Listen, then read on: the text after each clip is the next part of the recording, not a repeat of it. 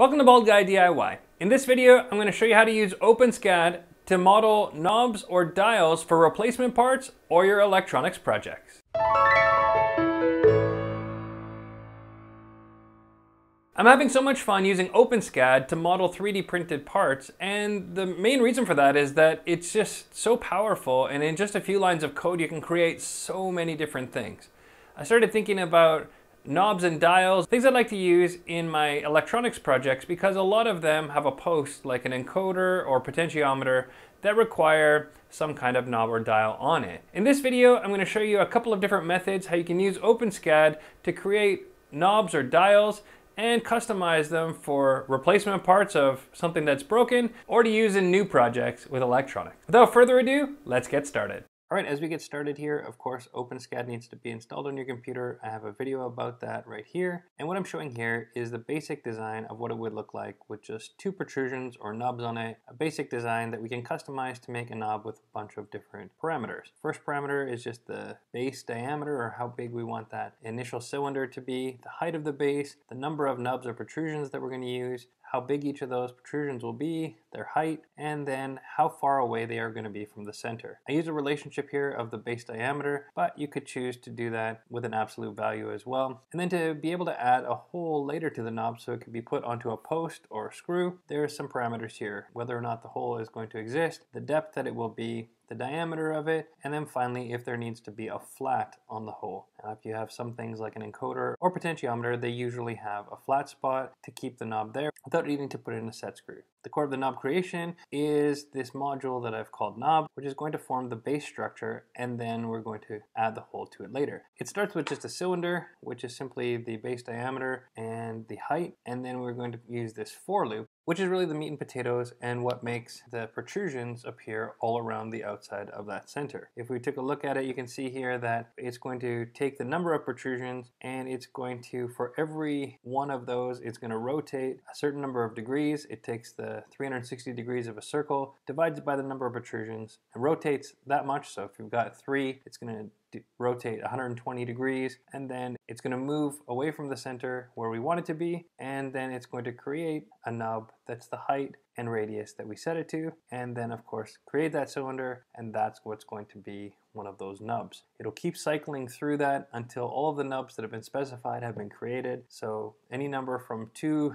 to 2000, and it'll create that many nubs around. In order to call that function, we're simply going to just put the name of it, knob, and preview it, in which case you can see what we have here on the right hand side.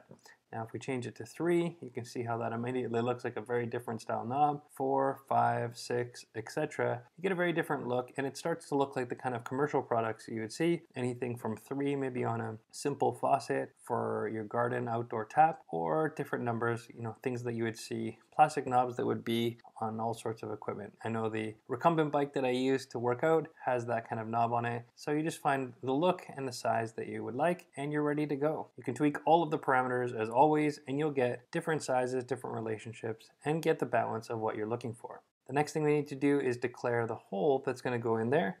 Assuming that this is going to go onto a post or onto a screw or bolt, you need to put a hole in it as well. You could leave it without a hole and just drill and tap or embed something on it, glue it on, but in most cases you're going to need a hole. So I created another function here called hole, and you can see here it's fairly straightforward as well. First of all, we're going to specify if there needs to be a flat spot on the post, and if there is a flat spot required, it's going to change up the way that it creates the hole. So you can see there, it starts with a base cylinder, which is the hole diameter, and then it's going to add a cube onto that in order to be able to subtract it from the cylinder. You can see here, if we just call the hole by itself without subtracting it from everything, we can see the cylinder, and we can also see how it's created and the size that it makes, and what happens if we were to change the size of the flat from 0, it just makes the cylinder, and if you add 1, it takes 1 unit off, 2 units, etc., as much as you need in order to create that shape. Now if you were to measure with a pair of calipers, the outer diameter of the post and also the diameter of the flat to the edge of the circle, you're going to be able to find those relationships, tweak the parameters above,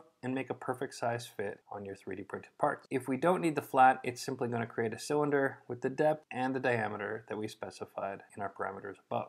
If I remove the comment tags, you can see here I've also created if a hole equals true. In other words, if we need a hole, it's going to create the knob, create the hole, and then subtract the hole from the knob. And if the hole is false, meaning we don't need one, it's just going to create the knob.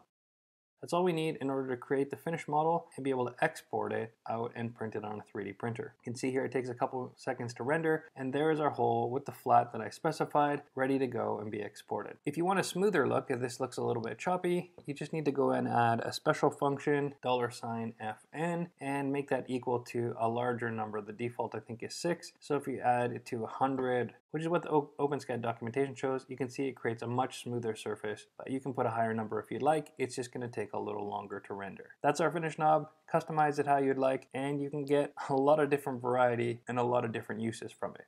I created a very different looking dial, which is similar kind of principles. It's round, but much more of a smooth dial like you would see on some kind of electronics, or maybe even on something like a stove burner or something like that. And the way that we create this is totally different than what we just did. So I'm going to strip that down to its basic elements and show you the code that it takes to make any shape that you would like and turn it into a dial. If you look up the rotate extrude command in the documentation for OpenSCAD, you get an example that includes these 3 lines of code. Basically, you can have a rotate, which we're going to use in order to see a simulation of what something would look like. The rotate extrude was the actual work, and then the polygon or the shape that you're going to define in order to get that original shape. We start with a flat shape, and then we use this rotate extrude command in order to rotate all the way around in a circle that flat shape. It creates a 3-dimensional shape. In other design software, I've seen it called a revolved base. That's what we're basically going to create here. Now the shape can be almost anything, and it's created from these sets of coordinates that you use in the polygon points. So all you need to do is create as many or as few points as you'd like that create that flat 2-dimensional object, and then cause that object to be rotated and revolved 360 degrees, and you'll get your finished projection. Now you can see here, if I change it down to just 3 points, I would start from the origin, have another point, let's say 50 units out, and a third point 15 units up, and there we have a triangle. Now if you use this first rotate command, it'll sit upright, and you can get an idea of what that's going to look like before you revolve it around. And if we comment that out and put in our rotate extrude, you can see what happens to create the full 3D model. It's pretty incredible. When you first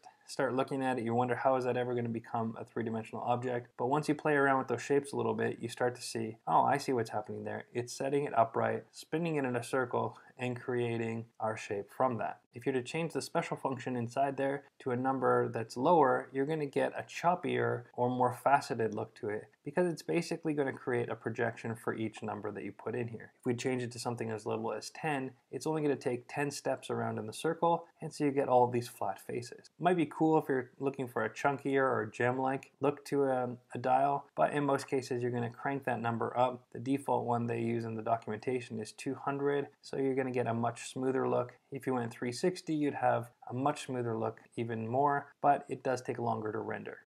If we comment that back out, you see our object falls flat again, and now we're back to the 2-dimensional object that we need in order to create that projection in the first place. At this point, you can really just play around with the coordinates, try a bunch of different options, and see what works. You know, by changing just a few things or adding a set of coordinates, you can see that it starts to make a different shape. Play with it till you get what you want. You might even want to go pen to paper and draw it out first, and then come in here and convert it to your design. But whatever you choose to do, you're just going to alter these coordinate points until you get the basic shape that you want, and then make it more complicated from there. After playing around with the coordinates a little bit and then uncommenting out our rotate extrude, you can see we created there. And if I want a flat top, I just need to change the coordinates so it creates a nice flat top. If we look at the finished dial that I created, it might look a lot more complicated, but if we strip away the final things so you can see what I did, you'll actually see here that it's not as complicated as it looks. Basically, I created my shape, and then all I did was add a circle onto the end to give it that round look, and then I subtracted a square from the end of it in order to give it a nice finished look and only use part of the circle. Built into OpenSCAD, there's squares, circles, and triangles, so there's lots of things that you can do to come up with a two-dimensional design that's going to work perfectly for this revolve command. You can see I subtract the square from it. What remains is just a little bit of that circle, and now when you revolve it with the rotate command, you get that nice smooth look with a nice round edge. Final thing I did there to create that notch on the top, to give it a little bit of a position, is just to create a cube and then subtract that cube from the total model, and that gives you that look like there's a little notch cut into it. You can play with the parameters there and create notches all the way around if you like, or just one central one that marks position. That's all it takes with this method to create a nice dial from any shape you can imagine. So there you have a couple of different methods that you can use with OpenSCAD in order to create some kind of revolved base or move around a circle and create a symmetrical looking knob or dial that you can put on an existing post or create for a specific application. Let me know in the comments what you would use OpenSCAD for and suggestions for videos that I might make in the future. If you like this kind of content, please be sure to give it a thumbs up, subscribe to the channel, and check back weekly as I post a new video every Saturday morning. And if you have a comment, suggestion, or question, send me an email. My information is in the description below. I'd be happy to share the code that I use to create these projects or to answer any questions that you have about things that I've been working on. Thank you to all my existing subscribers as I pass 1,500, and looking forward to what the rest of the year has in store. Until next time, in all your DIY projects, whether you're dialed in or doing something else, don't be afraid to be bolder.